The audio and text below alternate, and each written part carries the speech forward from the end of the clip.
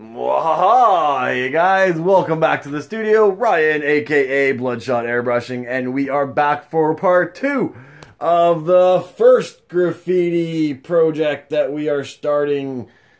I know the first 2 were called graffiti, but they were more wall murals. Well, now we're getting into the graffiti style lettering. If you saw video 1, then you know exactly what I'm talking about. If you're new to this channel, guys, welcome. And don't forget to hit that like button. Don't forget to subscribe and become a part of my BloodShot army that I am growing here, guys.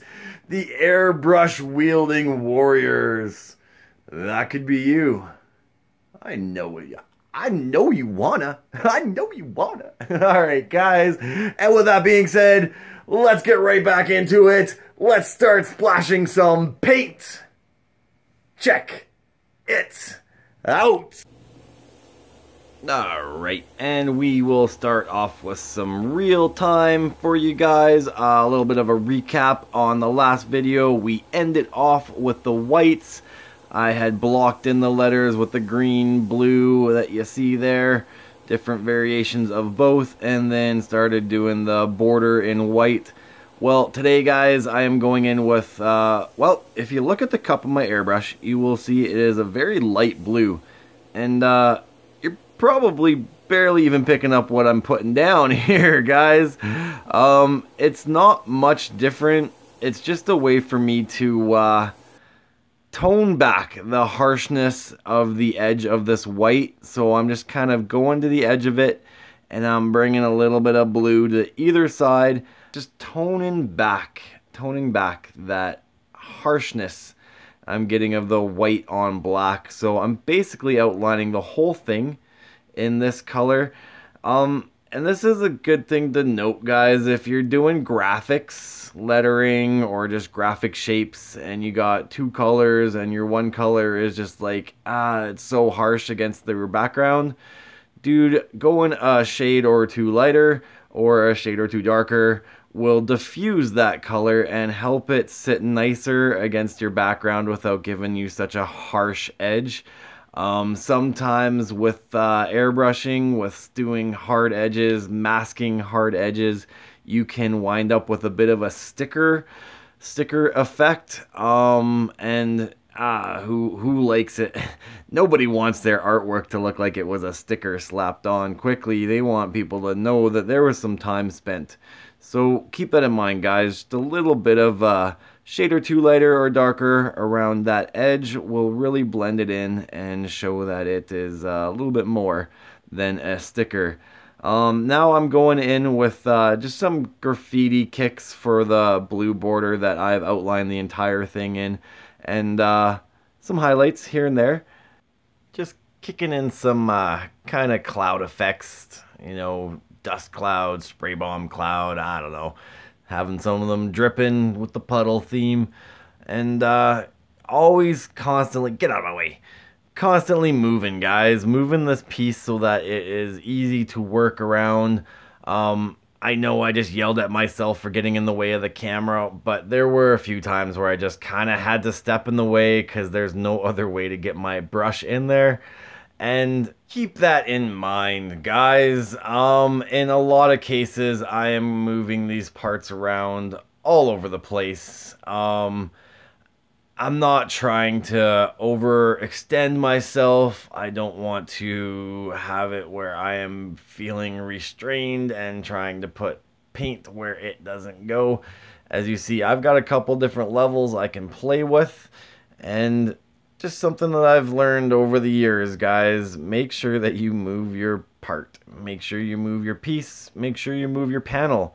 If you're working on an easel, man, don't think that you got to keep it straight up and down. Flip her over, flip her upside down, flip her sideways. You'll be surprised how easy it is to get some of these lines with your piece upside down as opposed to trying to overextend yourself. And with that, let's get into the piece de la resistance. My little overextension on this piece was not asked of me, but I just thought it would make it so much better if we had a water effect at the bottom with a drip just kind of kicking on, a little drop sitting on the surface like it's just about to break. That's the whole reference I was pointing at there a little while back. So I went in with white to map it out, went in with a dark blue to kind of give it the color, and then I will go back in with highlights to really bring it into sing. But while I have my dark blue in my brush, guys, I'm just going to go ahead and chisel out. My favorite part, chiseling out. Getting the real nice defined detail. I want to make sure that where these breaks are, where there's separation between these letters, that it is easily seen. Moving the piece again, guys. Making it easy for myself and harder for you guys to see. I know, keep stepping in the way and shoulders, but hey, I gotta get this done, and as long as you can learn a little something in each video, yup. I agree, man. We are on par. Alright, guys, we're getting pretty close here. I'm just pretty much going in with the last of my darks. Getting some of that into the interior to add some cool effects to the lettering. And then I will punch my highlights. And that'll be that. That will be that. What do you guys think at this point, now that we're pretty close to wrapping this up? Is it easily legible, or are you seeing an F in there instead of an E, or what do you guys think? I had a lot of fun with it. I think it's pretty cool. Again, a little bit different. Not something I've done for numerous years. I haven't been asked or even requested or required or even, how would you put that? Desired. I haven't had the desire to graffiti much or anything in a few years. So I enjoyed it, guys. It was a throwback to my childhood, to my misspent youth. And that will be as incriminating as I will get. And you guys enjoy this. Please drop me a line if you have any questions. If there's anything that you think I missed and you're just like, I need to know a little more, hit me up, guys. I am here for you. I am just punching the last of the highlights, and I'm gonna call that one super savory, guys. Yup, done like dinner. All right, puddles. Haha. Haha. What do you guys think? That is a wrap. Puddles. I know it's hard to see with that glare, guys. It's a little bit better. BSA. Alright. Puddles. Alright, guys. And that's it for me. I'm gonna call this one done, and on to the next, guys. It's just a quick little one, nothing too spectacular. Alright, I'm gonna file this guy away. I'm gonna rip up the saddlebag, next piece in this project. And they're all a little different in style and a little different in process, guys. So you saw how we did this one. Check out the next one, guys. Lettering done a little different. Alright, guys, and as always, like, follow, subscribe. Thanks for coming along for the ride.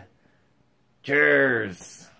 Alright, guys, keep your eyes peeled for the 4th installment in the graffiti project, guys. And, hey, if you're a beginner, be sure to check out that series as well. Airbrushing tips for beginners. Big cheers from the BloodShot Studio.